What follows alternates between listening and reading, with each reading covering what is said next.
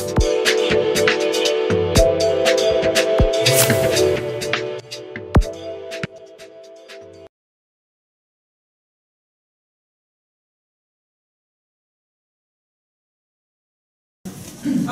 so I'll just get started.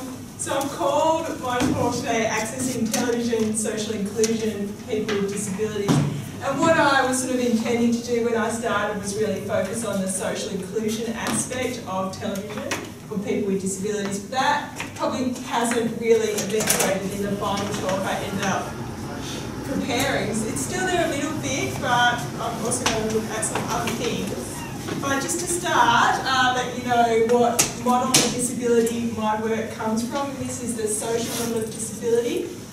And this is basically a different way of thinking about disability where we don't concentrate on the medical side of disability, but instead we look at the social restrictions that are created that prevent people with disabilities from really participating in social life community. So I've got a definition here from Michael Oliver that he put together in 1996. And so when I first heard this definition of disability, it really spoke to me and I think changed my life in a lot of ways. So he says we define impairment as lacking part or all of a limb or having a defective limb, organ or mechanism of the body, and disability as a disadvantage or restriction of activity caused by a contemporary social organisation which takes little or no account of people who have physical impairments and thus excludes them from participation in the mainstream of social activity. Now this is the thing for Oliver. He says physical disability is therefore a particular form of social oppression. So disability is what we put on top of people who have impairments, rather than disability existing within the body. So I've got a great little cartoon I like to show every single group of people I speak to about disability, of person in a wheelchair at the bottom of the stairs and a sign saying everyone's welcome to come in, but obviously this person in the wheelchair can't get up the stairs to get into the space that is apparently welcoming to everyone.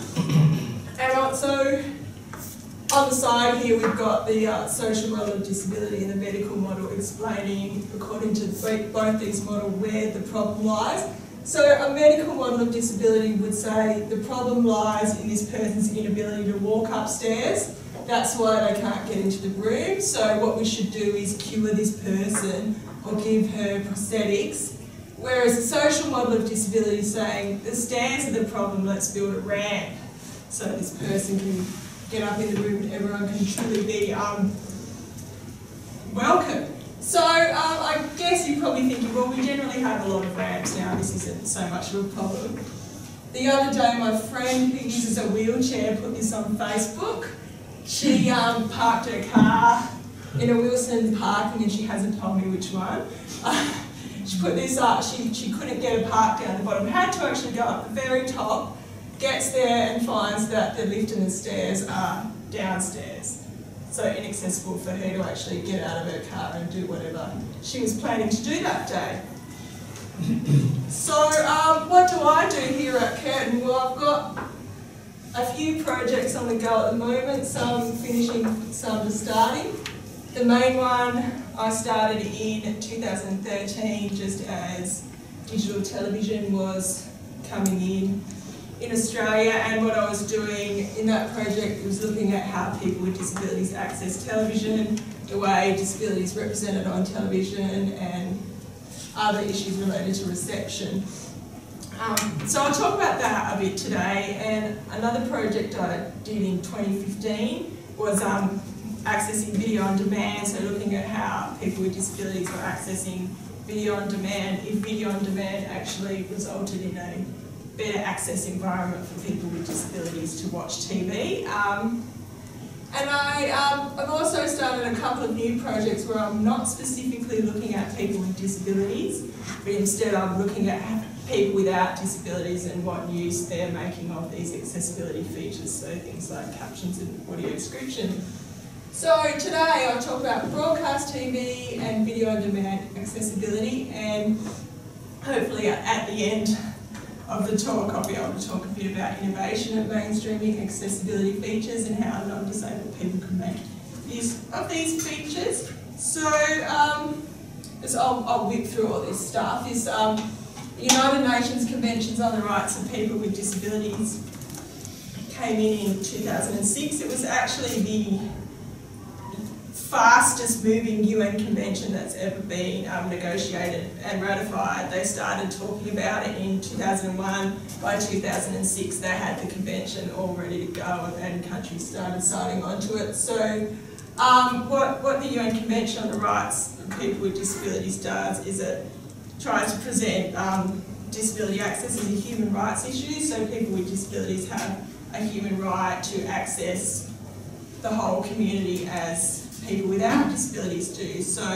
what they said, people with disabilities have the right to live independently, participate fully in all aspects of social life, and so people who sign on to the convention, countries have to take the appropriate measures to ensure people with disabilities have access on an equal basis to people without disabilities to all sorts of environments. There are 50 articles, so some of the environments are the physical environment, to transport, to health, education, and information and communication technologies is also big in the UN Convention, as it is in all of our social lives now. So the UN Convention recognises that people with disabilities have a right to access information and communications in the same way they have a right to access roads, transport, buildings, and school, medical facilities, participate in the workforce. So information and communication is being recognised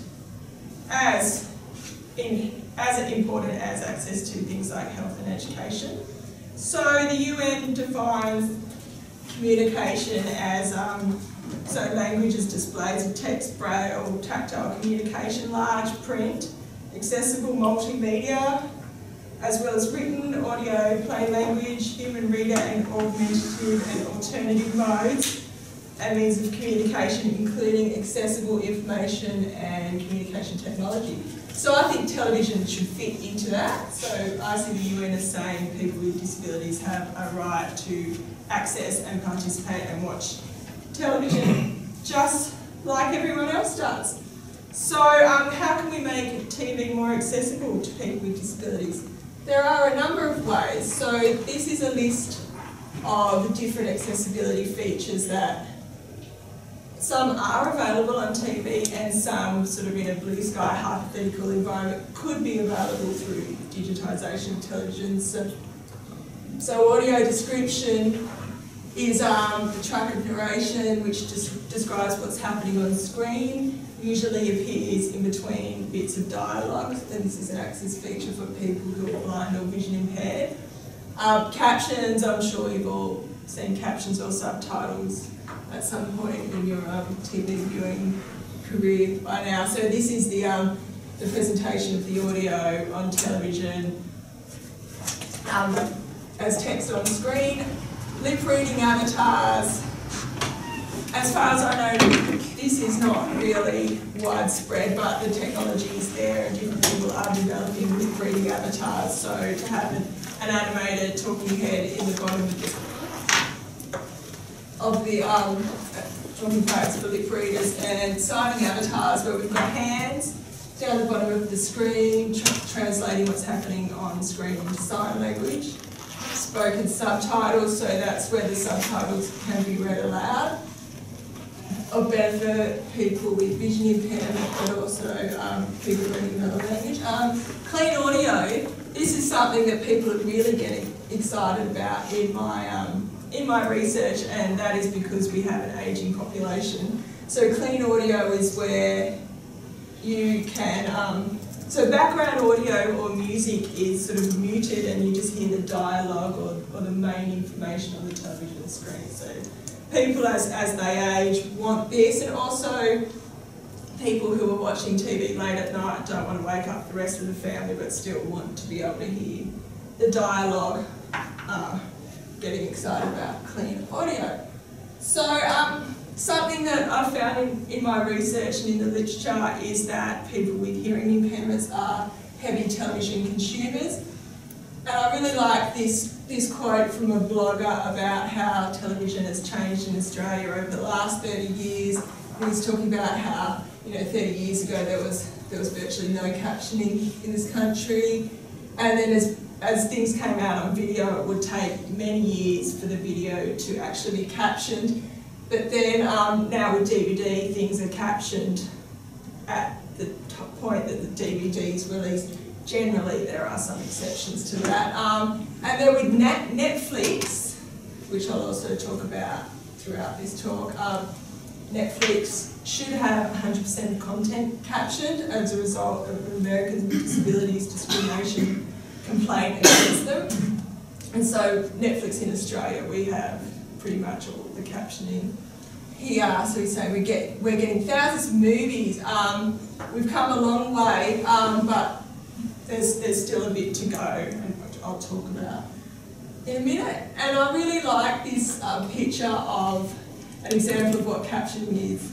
Someone talking on the phone, are you listening to me? So people who cannot hear can have access to this information. So here's my social inclusion part. Why is television important to people with disabilities? And what we found is people with disabilities often talk about the social side of TV as why it's important. I'll start with the quote from Lauren Henley from Blind Citizens Australia, and she says, TV is really important to her sense of social inclusion. It's not just about wanting to keep up to date with days of our lives. So like the rest of her family and friends, she wants to have a choice about what she watches, have the ability to be informed about what's going on in the world. And Lauren actually lost her sight so she can reflect on what life was like when she was able to watch TV.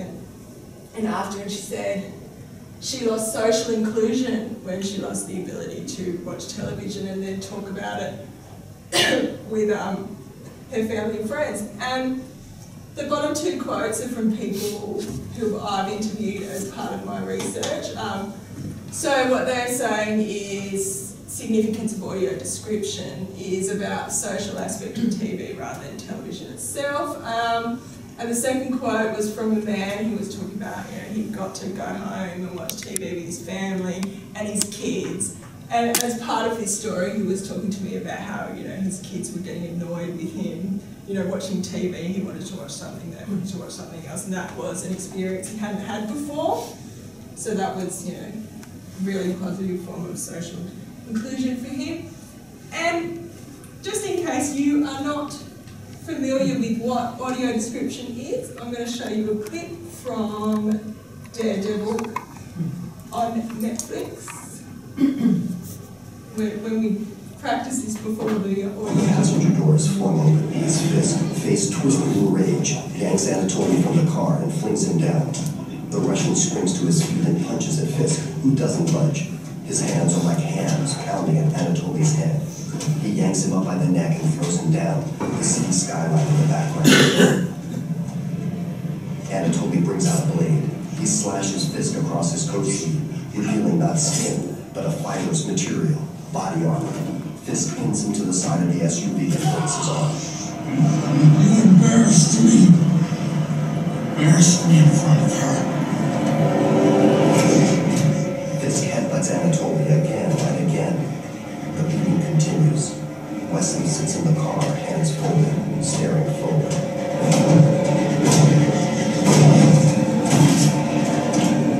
Anatoly, on the ground, crawls toward the safety of the SUV.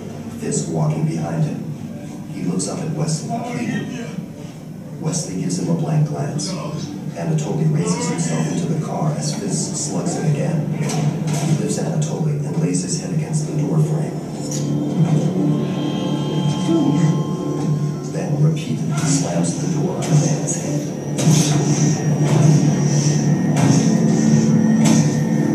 Wesley stares, unaffected. Fisk's teeth are gritted with fury as he relentlessly swings the door. Wesley calmly exits on the other side, buttoning his suit jacket.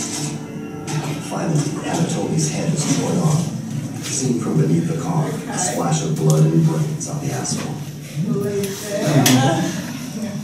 Fisk stares at the blood-splattered reflection in the car window. His eyes flash. Alright, so that's audio description. Another thing that's interesting about captions and audio description is that while people are really familiar with what captioning is, they're not, lots and lots of people have never heard of audio description before. And they were developed sort of around the same time. I don't know what's playing now. But in terms of advocacy, well, deaf advocates are really concentrating on access to television as a human right and a social right. Blind activists instead were concentrating on access to the workforce, which is an important right. But with video on demand coming in, we're seeing blind activists coming together and advocating for access to television in a way that we haven't seen before. So that's audio description, and just this picture here, you can see how you can turn on audio description on Netflix. It's in the language bar, which I think is really pretty cool. So it's being presented as you know, another language and another way to access television. It's really easy to turn on down there and off, and they've got, you know, catalogues of audio description available shows. So what about just Australia generally in terms of our accessible television here? Well, I'm going to focus on audio description for most of this discussion now. So in 2010, the government started talking about this, and they suggested that the move to digital and online television, along with industry innovation, would result in more accessibility, like audio description, and a better provision of captioning. So the government, Telstra and Google all came together. This was around a government policy discussion paper. They said, you know, accessibility should be left up to industry innovation. This is not something we need to legislate. Let's see what happens when people innovate. So 2013, a report by the European Union found that accessibility is actually more widely in place on digital online television in countries that do legislate.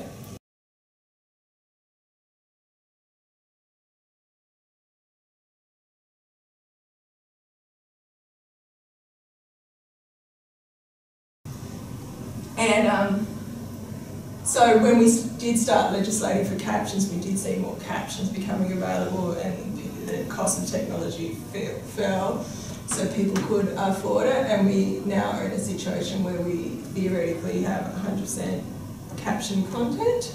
Audio description, similar story, different story. In 2012, we had the 12-week trial on the ABC.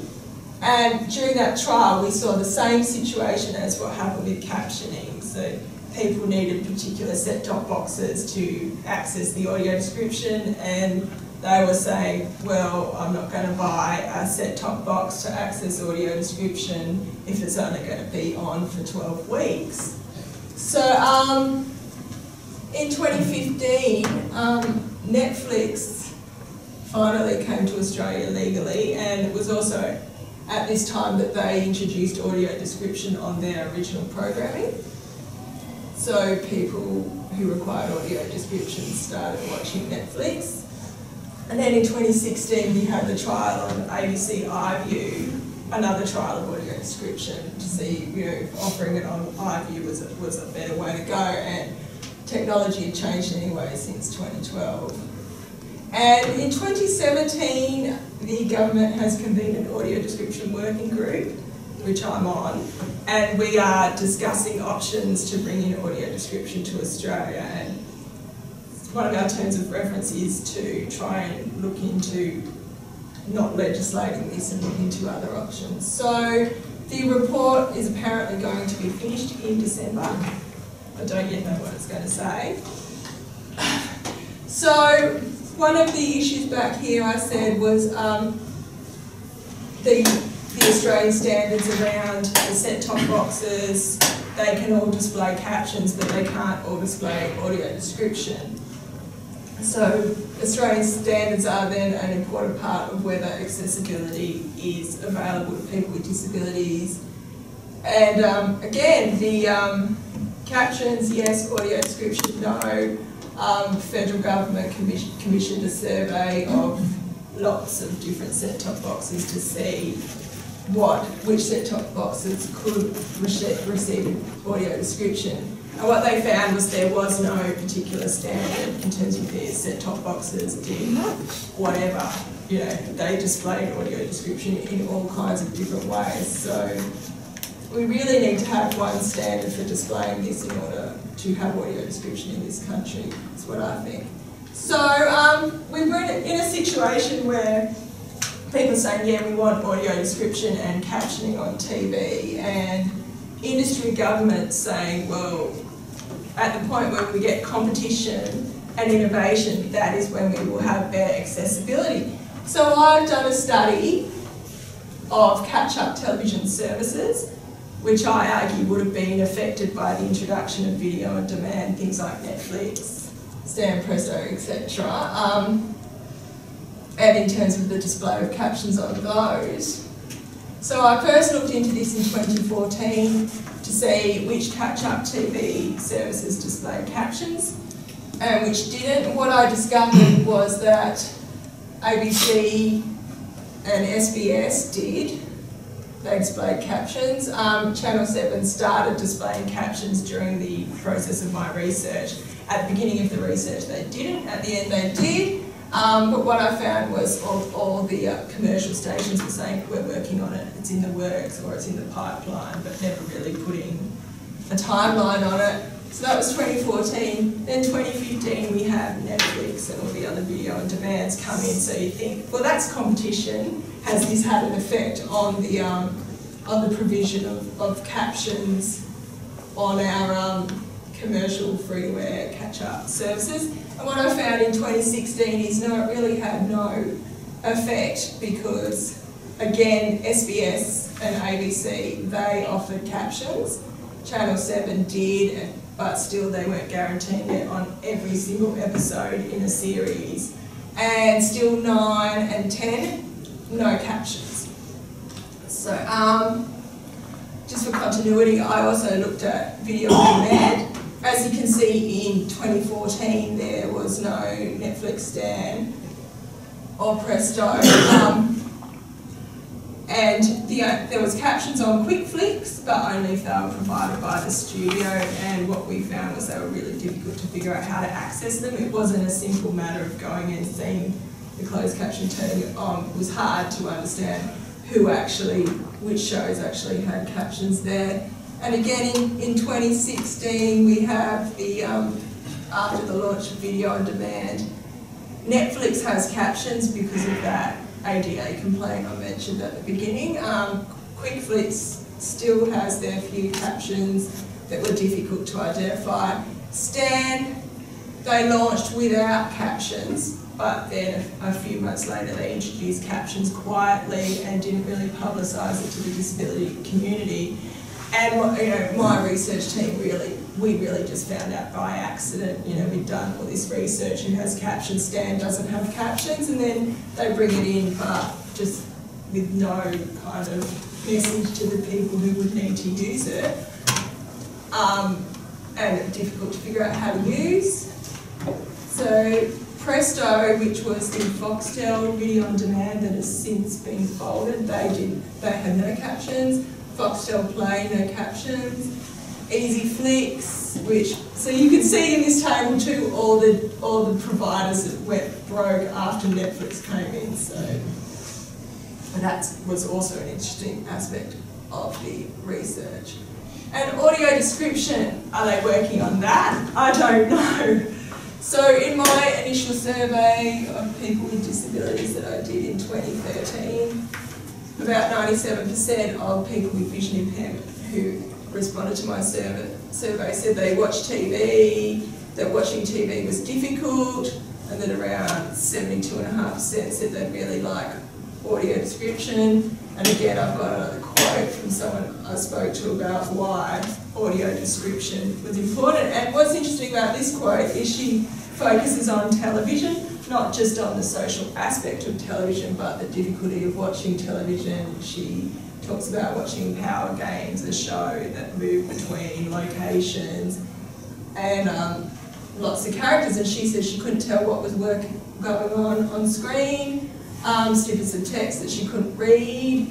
And she said she was watching this show and she didn't even know what country the show was set in at certain times, so she was really missing out there on the experience of television. So here we go back to Netflix.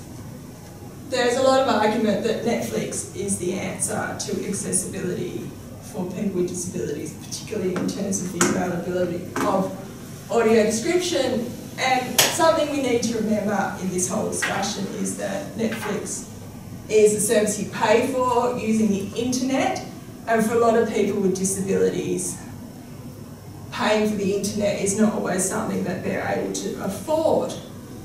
And for elderly people with vision impairment, this is even more so the case, that sometimes a decision has to be made between eating and paying for the internet. So video on demand isn't the answer for everyone who has a vision impairment, but we are getting audio description in this country via video on demand.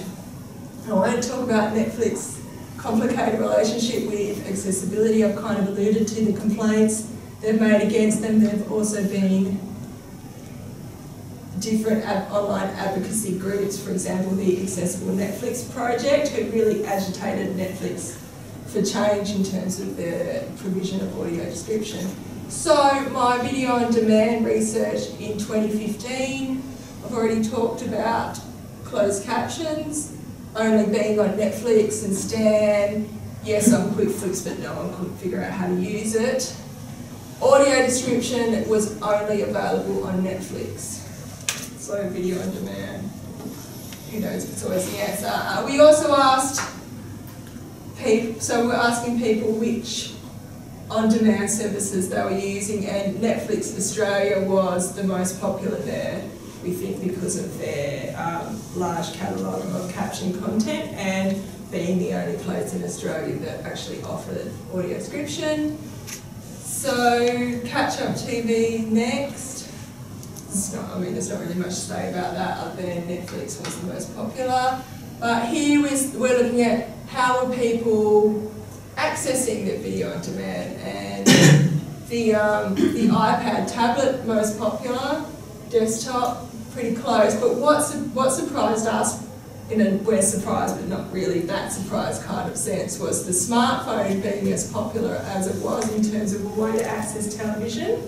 And I suppose if you're just listening to the audio, it doesn't matter that your phone is this small, rather than watching a big TV screen. So the smartphone was pretty popular there. And the question, do you find video on demand more or less accessible? Mainly more, but not significantly more, and so sort of all around the same. And people here talking to us about why they liked Netflix so much, and it's just about the availability of captions being given in free-to-air TV. And something coming up in these critiques as well is the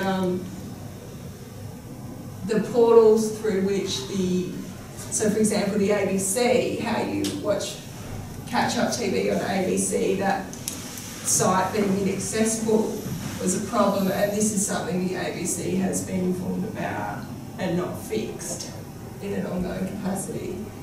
And the fact that people can access lists of programs through the Netflix app that are audio described rather than having to search around, not really sure where to find it.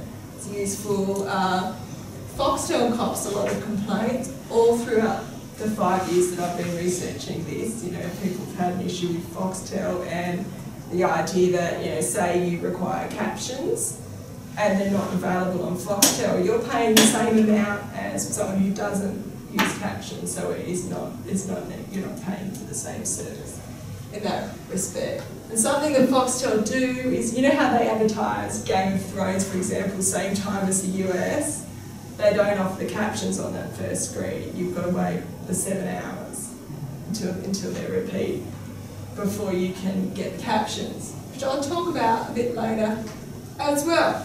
So we, of course, through our video on demand research recommendations, firstly to government, we recommended they needed to think about introducing legislation and working with people with disabilities.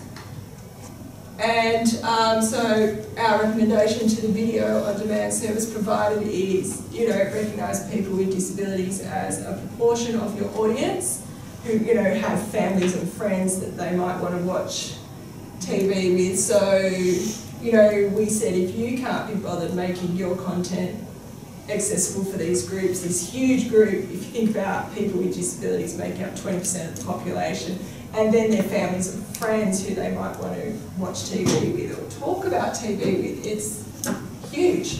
Yeah, we suggested hire accessibility consultants to make it happen, and for people with disabilities to agitate and not just be silent about this, get involved in advocacy efforts like the Accessible Netflix Project or disability discrimination complaints. So what I just want to briefly end on is something that I feel that has been left out of this whole discussion, and that is the notion of innovation and creativity. So we've already seen, and this has been argued before, that broadcasters and video on demand providers aren't valuing people with disabilities as part of their audience members. And most of the focus in this discussion is on the technical problems, so why can't we offer audio description on Australian broadcast television? The reason is because it's too complicated. Australian broadcast television is on all these different time zones, all these different channels and different regional locations, different technologies.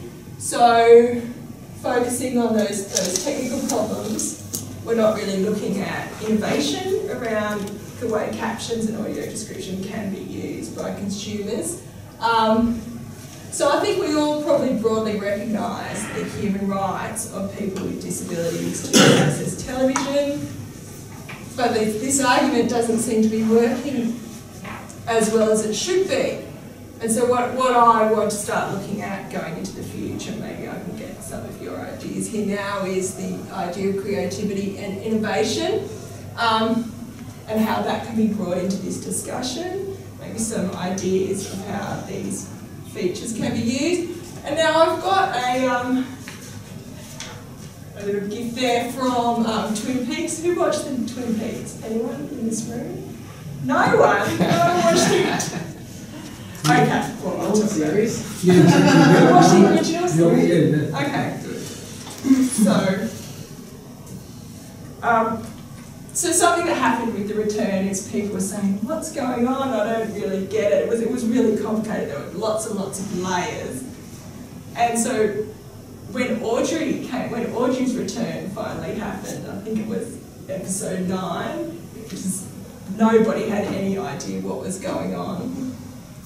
And the conversation when she first appeared was around these people called Billy, Tina, Chuck and Paul, and no one knew who they were. So what people did was they went and got the caption track, so looked up the transcripts to see who Billy, Tina, Chuck and Paul were, and try to piece together what Audrey's story actually was, and if Billy, Tina, Chuck and Paul actually made any difference to the ongoing story, which I don't think they did in the end. And so what people discovered was the character Billy was introduced earlier in one of the, I won't go into it if no one's watched it, but there was also a character called Bing. And so there was this big discussion about the transcript closed caption track, was there a mistake in it? Was Audrey talking about Billy? She was talking about Billy, but the caption track earlier was talking about Bing, so people were trying to piece together this story, and they really needed reliable captions to do it, and as far as I can tell, they haven't fully figured it out, and I couldn't figure out what Audrey's story was either. So I'm going to have to go back and watch it all again. So let's briefly look at a case for mainstreaming accessibility features like captions and audio description within education, we find that caption lectures improve comprehension of students. Students are able to go back and search lecture transcripts for keywords. Audio description improves literacy. Captions and audio descriptions together do all sorts of crazy things and really help out certain groups of students, for example, students who have intellectual disabilities. So as I was saying with Twin Peaks, captions offer us an opportunity for transcripts. So we can go back and look into TV shows, or if we're talking about education lectures. There's been some research done around cooking shows and the use of captions in cooking shows and what this could potentially mean for sorts of software that's developed. So when people watch cooking shows, they want to go off and look up the recipe later, because on the cooking show itself, it's not really presented in a recipe form, is it? It's like entertainment. It's more about what happens in the kitchen rather than the recipe that people want to go back and get later. So with captions, that recipe can kind of be cobbled together, and the different parts of the show can be put together, put online, and people can access. But also another thing that could happen is, like for example, MasterChef, they connect with Coles, don't they? Coles or Woolworths, I don't know which one. So you can connect that to the Coles website, and then so this is the commercial aspect that people should be looking into. Order all the food that you need to make this recipe. And as I was saying, Twin Peaks viewers were going back to the caption track to try to figure out exactly what was going on. And the discussion was, well, only David Lynch really knows, but now that we know, he's come out and said, well, actually, it's up to you guys to figure out what was happening. It's, everyone has their own interpretation, own story. Another example is Game of Thrones. Now, early in the research, I discovered people without hearing impairments were watching Game of Thrones with the captions on, so they could figure out exactly what was happening with the complicated character names and locations. So that's another use of Game of Thrones.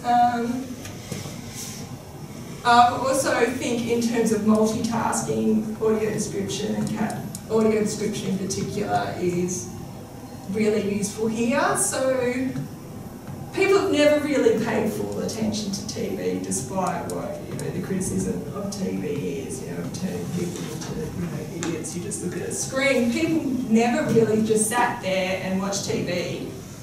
And having audio description on allows us to multitask around television. So do other things. Mike always talks about vacuuming with watching Daredevil with the audio description track on. I don't do it, but Mike does. And there are other uses here. So one group that people were thinking could benefit from audio description is parents of young children. So not getting a chance to sit down and watch TV, but you could still have it on and be doing all your parental things while still being able to follow what's happening. And for binge watchers, again, having audio description on while you're driving to work is another suggestion that's been made. Again, not something I would probably do. And also, the thing I think about audio description is it's offering so much more information about what is happening on the screen. So, things you're missing, you can get through the audio description track, so different colours of costumes. If you watch Daredevil with the audio description track on, you really do get a lot more information, and it ties together in a way you might have missed out on certain things. So captions, people use them already in gyms, bars, planes, libraries, instead of having sound on. And what we're seeing a lot more of now is on Facebook. And for example, I opened up news.com.au the other day, and an ad for a TV show that was airing last night came on, but the sound didn't start, it just had the captions. So So now it's sort of a whole industry has been created about this, around this automatic play feature on Facebook, where videos just started playing and people were sort of, oh my god. So they turn off the sound so it doesn't disrupt people in certain situations. So now we're seeing a lot more of captioning on online videos. And I've talked to people who create these captions, and they say they are slightly different to the type of caption that people who are deaf or hearing impaired do need. But we are seeing, I guess, a new industry around and availability around captionings and a normalisation of this feature that it's on all of our Facebook. We see it, they just start. Which leads us to the idea of personalising television, which is something that we're all doing, and people could come up with any sorts of uses for captions and audio description that I haven't thought of yet. Another show that people are really getting quite excited about in terms of audio description is Sense8, which has a lot of good cuts, different characters. People don't actually really know what's going on. So I've got two titles from these articles here about audio description in Sense8. So people are saying the descriptive narrator is the best part of Sense8, and Netflix audio descriptions make Sense8 easier to follow. So in this way, people who are not vision impaired are using Sense8, using audio description just to make sense of a popular TV show. As part of my work on the audio description working group, Netflix came and gave us a presentation via phone. And they really talked a lot about this Sense8 and how people are using audio description to watch Sense8. And for them, they were reshaping it as, they've got audio description, which is a really important consumer experience, and they're all about making sure their audiences are happy and they'll do whatever they need to do for them. So in that way, audio description, I guess, was completely turned around from being something for a small group as something to make consumers happy. For example, people watching Sense8 who have no idea what's happening, now they can figure it out. So just to wrap things up, I guess people think, do blind people really watch TV? And the answer is yes, they do. Research going back to the 60s shows that blind people do watch TV at least once a day. And through all the audio description trials with the ABC broadcast and on iView, we've got feedback through that people with vision impairment are watching TV, and they appreciate and actually find it a better experience to watch TV using audio description.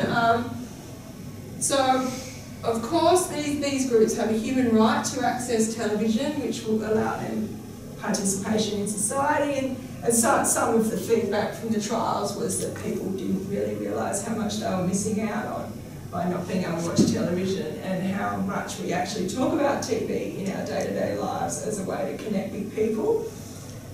So people with disabilities make up an important part of the audience, and once you include their family and friends, that audience is really massive. As I'm saying, TV, important for social inclusion, something to talk about.